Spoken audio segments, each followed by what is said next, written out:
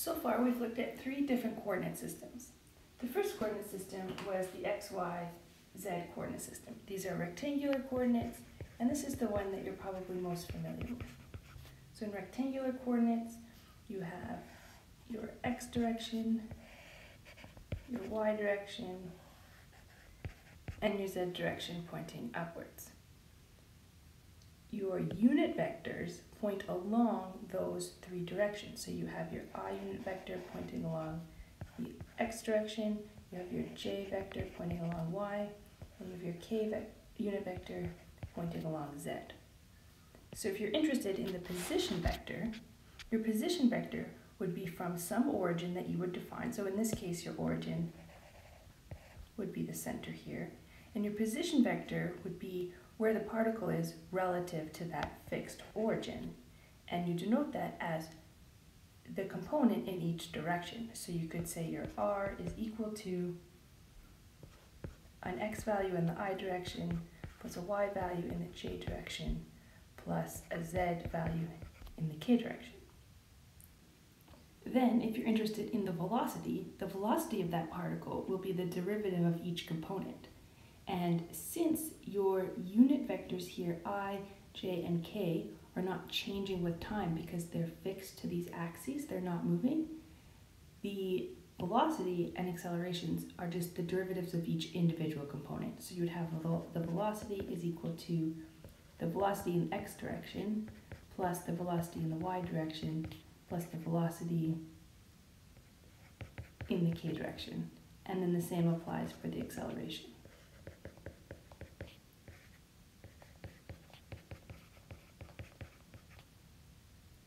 The next coordinate system that we looked at was normal and tangential components. Now this coordinate system moves with the particle. So if you have a particle moving along some curved path, we'll put a particle here. In this case, instead of having a position vector relative to a fixed point, you normally look at the distance the distance s.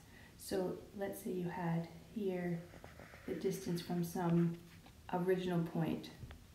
You would look more at the distance the distance s that has been traveled since from that first moment.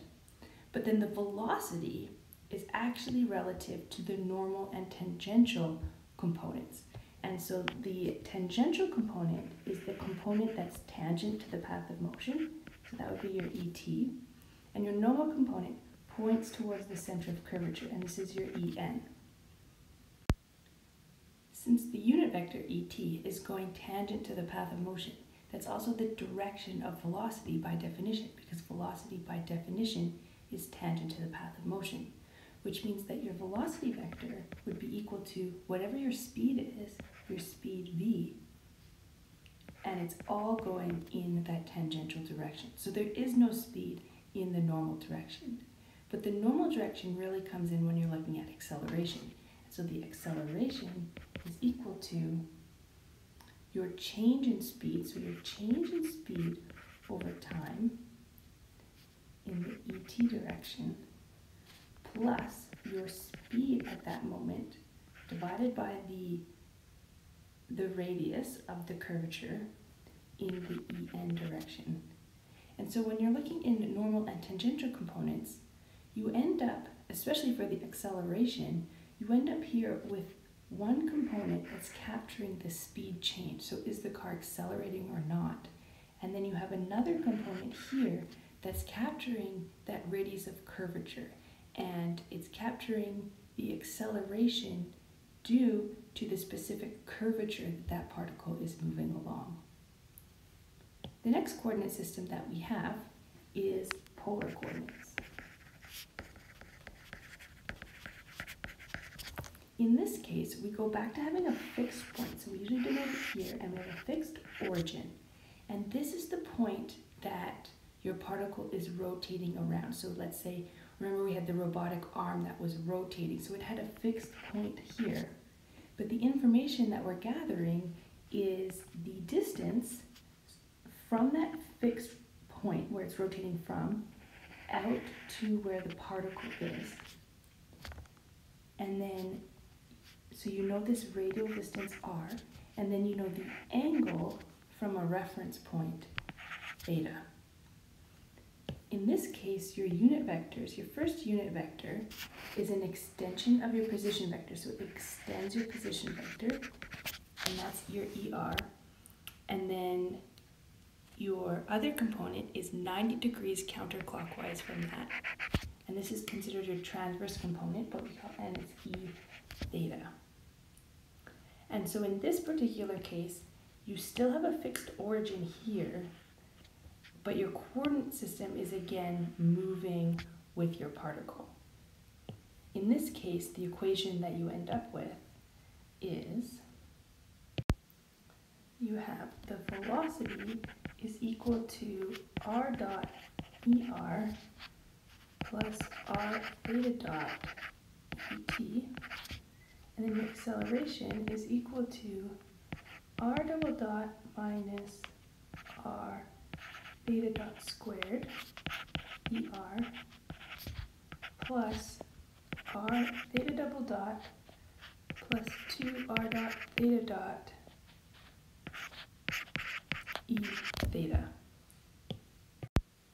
In these components, you're really capturing that radial distance. So let's say you have that prosthetic arm and it needs to extend a certain amount. You'd be capturing that information there.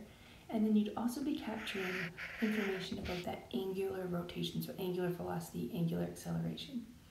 So technically you could denote any type of curvilinear motion with any type of coordinate system, but you always choose the one that's most convenient. So for example, in rectangular components, we did a lot of projectile motion. And the reason for this was because we know that in the x direction, in the horizontal direction, actually, I'll write this out. In the x direction, velocity is constant. And in the y direction, the acceleration is constant. So it's a lot simpler to solve these equations because of this information that we have. I'm going to move this up a little bit. For normal and tangential components, this is where we have information about the path of motion. So we know the path of motion. Or we're interested in the path of motion. We want to know the radius of curvature. Or maybe we want to know how the speed itself is accelerating, that sort of thing. For polar coordinates, these are problems where we have rotation. So primarily, these are rotation problems that we're solving in polar coordinates. So it's very important to use the right coordinate system. Now you'll often get problems where the math of solving it is easiest in one coordinate system, but the answer is asking you for the answer in a different coordinate system. So let's say, for example, the question gives you information about the radius of curvature, but then it wants the answer to be in rectangular components over here. What you do is you solve the question in the coordinate system that's most convenient, and then you transfer it over. So, always solve problem in appropriate or most convenient coordinate system.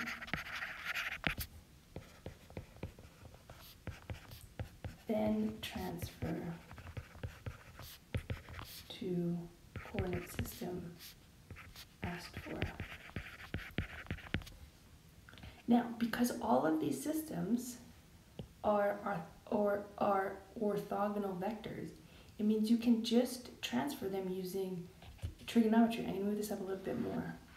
So let's say you have a path of motion here, and the information that you have is about the tangential component and the normal component. You can define how these are moving based on the path of motion. So this would be your ET and this would be your EN. But you can also define, let's say you have an x direction here and a y direction here. You can project your normal and tangential components into x and y components. And so here, if I connected this drawing here, and I'll do this part in yellow here, this component here, this would be En, whatever the value of the En part was, sine theta would be your I component. And then here, you could say En cos theta, and again, this is the cos we're using, sorry, that's the angle we're using, would be that J component. And then you would do the same thing here.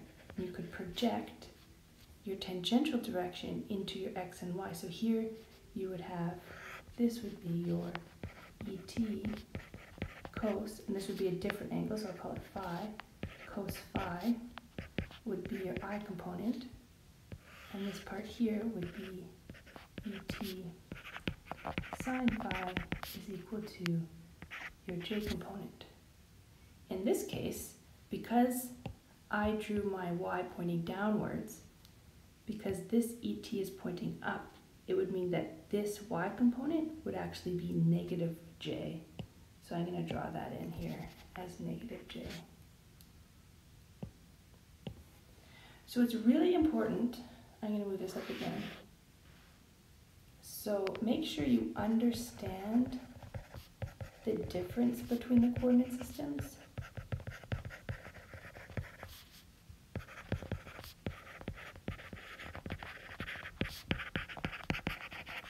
And then make sure you can move between them.